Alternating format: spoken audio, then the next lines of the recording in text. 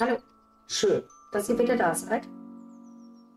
Wir spielen weiter und versuchen, unser Kind zu finden. Das Kind, für das wir bestimmt sind. Ich weiß jetzt nur nicht. Warte mal, muss ich hineinklicken? Muss ich ins Spiel klicken, weil ich auf Aufnahme startet angehen. Ah, ne. Okay, an dem Eichhörnchen komme ich nicht weiter. Das kann ich noch nicht retten. Ihr erinnert euch vielleicht in der letzten Folge daran.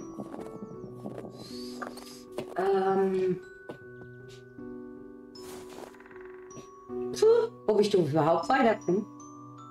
Ich möchte es aber jetzt, ich möchte schon das Kind finden. Und jetzt nicht hier irgendwo aufgeben. Aufgeben ist keine Option. Niemals im Leben, nimmer. Ist oftmals schwer, nicht aufzugeben. Aber wenn man dann irgendeinen gewissen Lebensbereich geschafft hat, man ist ja nur stolz auf sich selbst. Und es ist einfach immer schön, was erreicht zu haben. Kennt ihr alle. Deswegen niemals aufgeben. Geht euren Weg. Geht geradeaus. Und lasst euch nicht verbiegen. So, jetzt bin ich wieder an diesem Maisknödel. Und wir haben absolut keinen blassen Schimmer, wie ich da vorbeikommen soll. Gibt es noch irgendwo ein Geschenk in dem Level? Oder kann ich dieses Trauerband einsammeln? Weil ich glaube nicht, dass wir drüber kommen. Ich probiere es nochmal. Aber ich hätte nicht viel Hoffnung. So hieß ja das Kapitel. Grün Hoffnung. Stimmt, grün ist die Hoffnung. Im Moment ist es nicht gerade so meine Farbe. Aber darauf gehen wir jetzt nicht näher ein. Aber die Hoffnung ist definitiv grün. Schon jahrhundertelang. Das gibt's doch nicht. Oder? Aber das...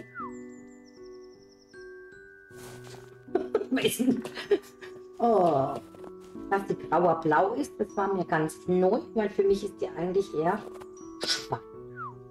Oh Leute, das gibt's nicht, oder? Irgendwas jetzt, du musst... Nee, das kann nicht sein.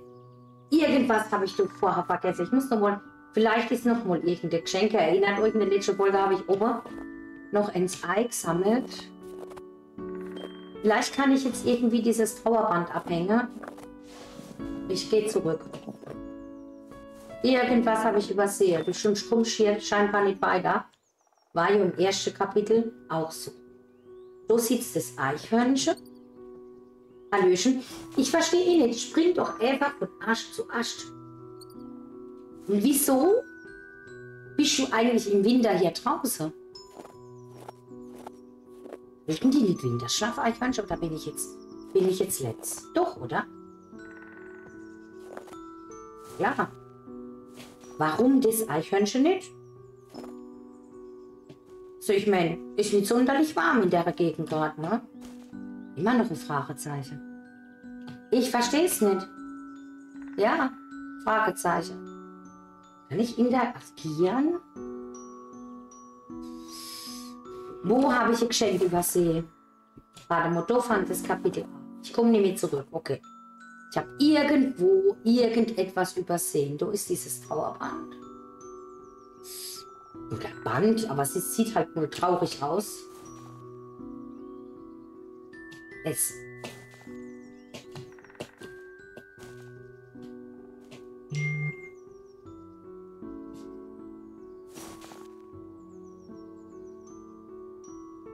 Bin garantiert irgendwo geschenkt, wo ich gar nicht, weil ich viel zu faul war und so gedacht habe, das mache ich nicht. Hängt da irgendwo noch ein Geschenk? Dunnerkeidel. Ah, ich wollte mich ja anstrengen, deutlicher zu sprechen, gell?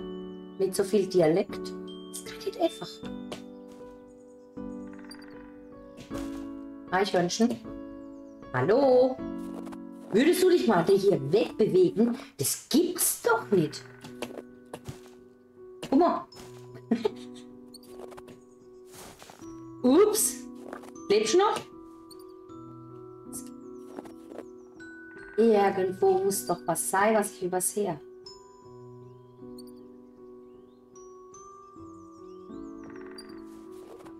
Jetzt bin ich wieder an einem Maiseknödel, ne? Ah, ne, ist noch ein Level. Ist noch so platt. Uff. Kann ich irgendwo interagieren? Was steht gerade echt mit, was ich tun soll?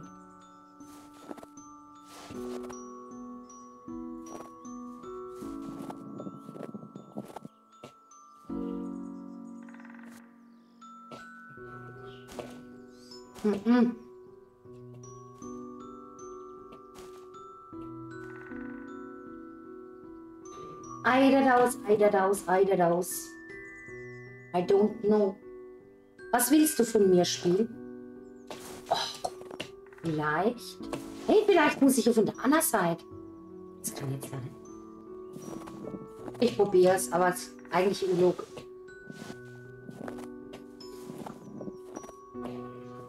Flammi, du Jump and Run Künstlerin, wenn du das siehst. Ich will kein lachendes Smileys in den Kommentaren sehen. Lösche ich sag das gleich. Ich lösche das. Ich mache das, eiskalt.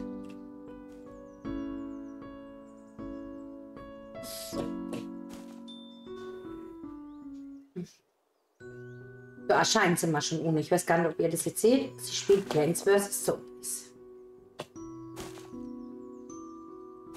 So ist sie ja übrigens mittlerweile ein Zombie. So, ich hupfe jetzt mal.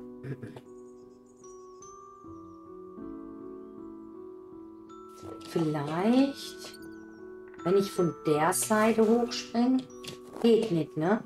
Wenn ich den Schneeball...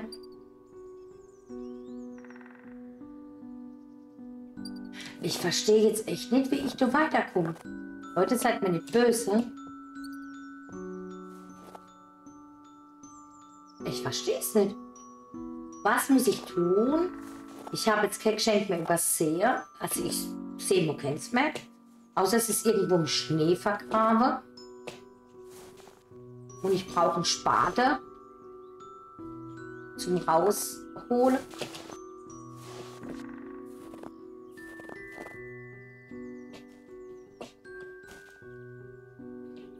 Ja, übrigens, die Bären halten übrigens auch Winterschlaf. Warum der doof der echt so rumhüpft, ist danach eher unrealistisch. Aber es ist dennoch ein schön gestaltetes Spiel. Und ihr wisst, ich mag solche Gestalten. Ich liebe es einfach. Aber so hat jeder seine Vorzüge. Und das ist auch gut so. Wäre schlimm, wenn wir alle das Gleiche spielen würden und wollen würden. Wäre auch nicht gut, ne? Ich mag es bei euch zuzusehen. Es gibt viele Spiele, die ich bei euch gern verfolge. Am liebsten sind immer Story Games mit so einer bisschen anspruchsvollere Story im Mol, einfach witzig zum Abschalten. Ich check's nicht. Vielleicht genießt ihr euch auch gerade mich leiden zu sehen.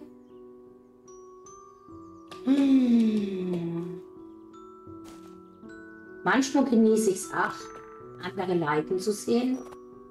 Du schicke ich dann auch mal der oder andere Zombie in den Stream. Grüße gehen raus. Macht mir immer wieder Spaß.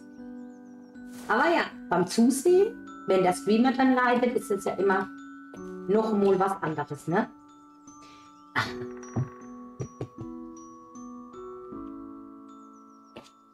Okay, hier bleibt das stehen. Du musst aber genau den Knödel trennen, dass der stehen bleibt. Halleluja. Boah. Und der meiste Knödel halt das Gewicht des Bären. Interessant. Kann ich ein Stiefel? Anlauf. Jetzt habe ich es gecheckt. Okay. Was lange währt, wird endlich gut. Ich habe es gecheckt. Wie ich allerdings rüberkomme, ist nicht gesprochen. Das ist jetzt... Okay.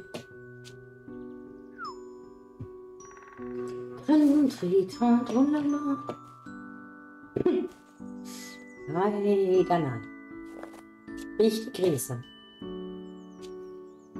Alexa in Trab. Du bleibst... Ach komm, das muss ich wohl nur gleich bewahren.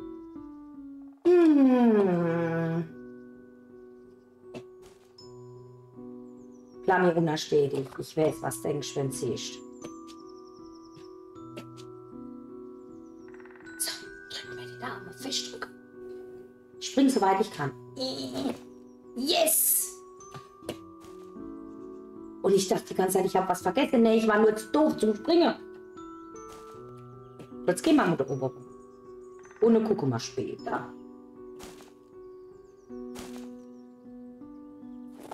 Okay. Wird jemand einen Tannenbaum gefällt? Wie soll ich jetzt so drüber? Oh, guck. Drauf ist es. Okay. Oi, was noch immer? Ach, das ist ein Spinnennetz. Warte mal. Kann ich auf das?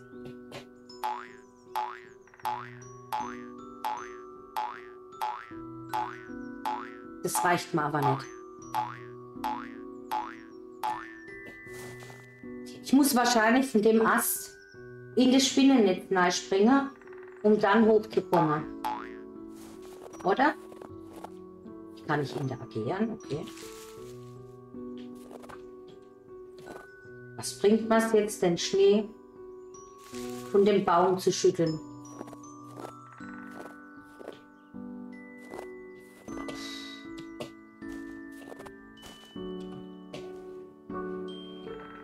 Vor allen Dingen, wenn du da oben bist, du sicher gar nicht, wo das Spinnennetz ist. Das muss man sich ja dann auch noch einprägen. Da ist es. Wow. Ich brauche kurz einen Schluck. Ist aber kein Schnaps drin.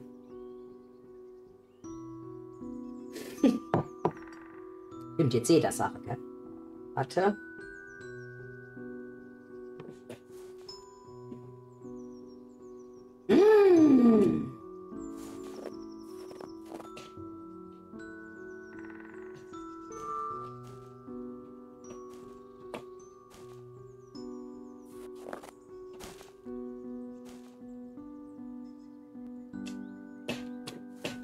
Oft nicht, das ist doch aber jetzt nicht ernst gemeint, oder? Hä, wieso geht das?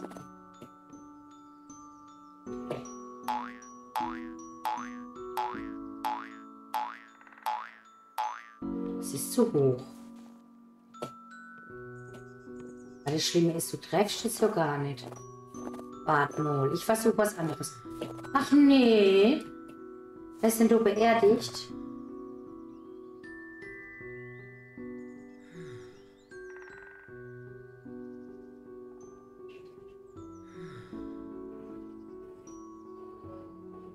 Ist so jemand mit dem Band hängen geblieben? Der Schwan will das Band.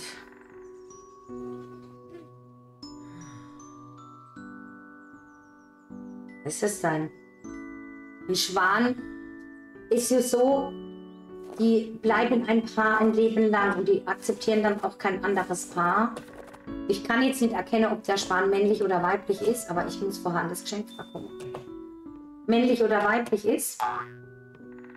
Aber wenn der Lebenspartner stirbt, dann ist es so, den finden wir auch kein neuer, ne? Das ist einfach so. Und ich vermute, dass die Schwänin oder der Schwan verstorben ist und sie gern das Andenken hätte. Er, wie auch immer. Kann ich jetzt so schwer erkennen. Okay, ich versuche das jetzt nochmal von oben, deswegen heißt das Level Trauer. Wenn nicht, drücke ich kurz Pause und melde mich, wenn ich es geschafft habe. Dass die Aufnahme nicht so lang geht, aber wir sind erst bei 13 Minuten. Aha, okay. Wow, das ist aber schwer. Halleluja. Kann ich einen Controller nehmen? Jeder sagt mit Controller. Wäre vielleicht einfacher.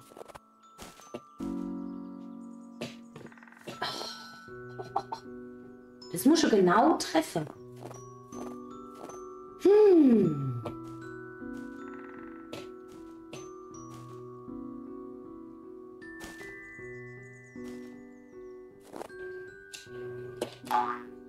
Oh, das geht nicht. Das funktioniert nicht. Ja, also, mehr wie springen kann ich halt nochmal nicht. Und Doppelsprung gibt's nicht. Ich rufe gleich Flamme. Ne, mache ich nicht. Wie sagte ich in der letzten Folge? War es in der letzten? Ja. Es war auf jeden Fall heute. Aufgeben ist keine Option. Wir brauchen die Jugend nicht. Wir sind selbst groß, ne? Ausgesprochen und geschafft. So, jetzt darf ich noch nicht abstürzen. Und dann hole ich der Schwänin den Span. No, no, no, no, no. No, no, no, no, no. Ich glaub's ja nicht. Oh, Leute. Das ist nicht. Sorry. Ich habe nichts gesagt. Ich war aber sehr leise dabei.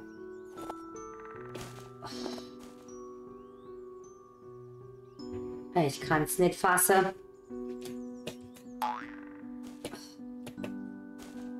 Konzentration.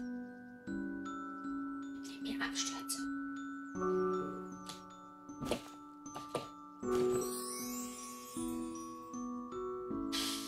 Okay, zurück.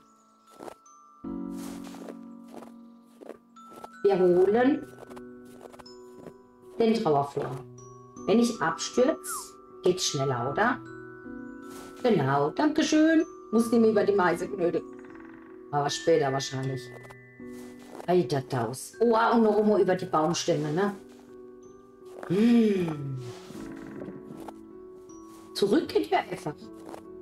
Das ist ja auch interessant, ne? Man muss erstmal alle Blätter, alle Bilderbuchseite durchblättern, bis man dann an den Anfang wieder zurück kann und zurück. Aber nun gut. Nicht so klein mitnehmen, Kinder. Ich hätte es auch mitgenommen. Direkt. Sehr gut. Kann ich mich dort draufsetzen? Geht's dann etwa? Hey Schlitten, wir können doch einfach fahren zusammen, oder? Geht es nicht? Muss ich das Eichhörnchen auch noch mitnehmen? Nee, oder? Das sitzt doch einfach nur. Jetzt kann ich nur mal über die Maiseknödel springen. Schön wäre es jo, wenn der Schlitten am Absturz hindern würde. Oder? Ja, nicht schlecht.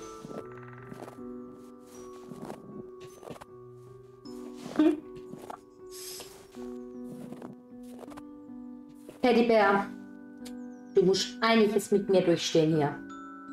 Du magst aber tapfer mit, finde ich klasse.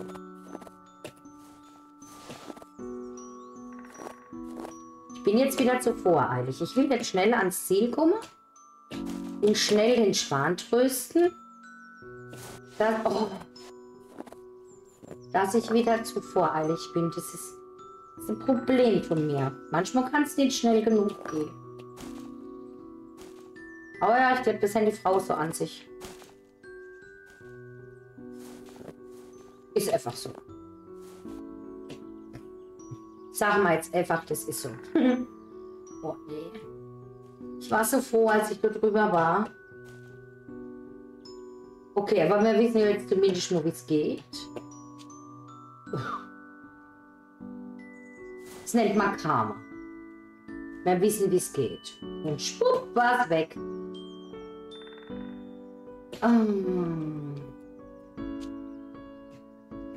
Die Klaviermusik ist übrigens beruhigend, ne? Finde ich schön. Es ist Klaviermusik. Warte mal.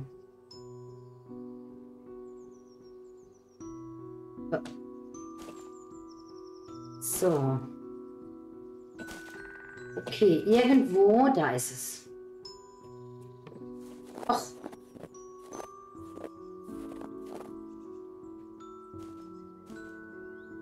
Wahrscheinlich braucht man das dann auch, wenn man sich aufregt, weil man gerade wieder abstürzt. Oh. Okay. Ich bin nicht gesprungen. Ich habe irgendwie vergessen, die Leerte zu drücken. Achtung! Nein! Hätte so gut passen können. Okay. Sorry.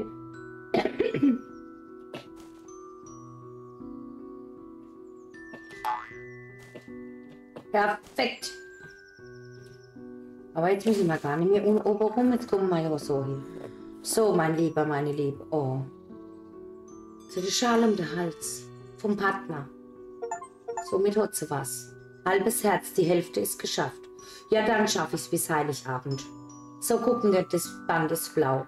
Schwan nimmst du mich mit, das wollen wir mal noch sehen. Oh, aber nicht auf den Kopf. Das ist so. Jetzt bin ich gespannt. Jetzt guck mal, jetzt kommt die blaue Farbe hinzu. Das finde ich cool gemacht.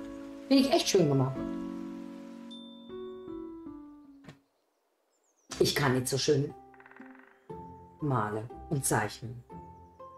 Okay, die Hälfte geschafft. Gut, jetzt sind wir auch bei 20 Minuten. In der nächsten Folge werde ich den Gewinner bekannt geben. Seid gespannt. Noch habt ihr die Chance, beim ersten noch mitzumachen, beim ersten Teil. Ich danke euch für eure Zeit, fürs Zusehen, fürs Begleiten, mitfiebern, auslachen, was auch immer. Und bis dahin.